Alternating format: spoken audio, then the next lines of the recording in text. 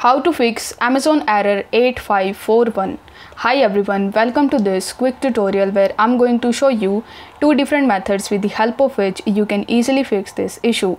So if you want to fix the error code 8541, then you can try two approaches. The first is of fixing it manually through product edit or through seller central case management.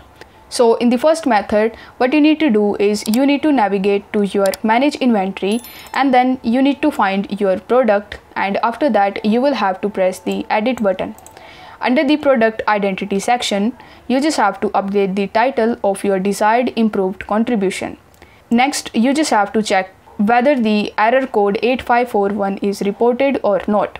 If the error code is still reported, then you just have to continue to update the title to closely match the original title until the error code is not displaying.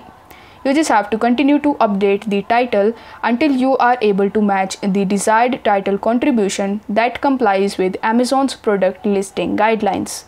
If you encounter error code 8541 while adding additional terms to your submitted attribute, try making a more minor edit to see if that resolves the error.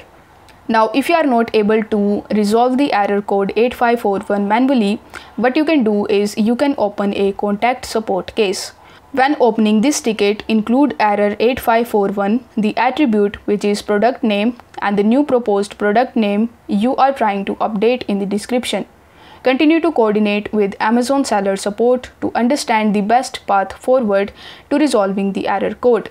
So these were some of the methods that you can try to resolve the error code 8541 on Amazon. I hope this video was helpful, and if it was, then please consider liking this video, share it with your friends and subscribe to my channel. Thank you so much for watching.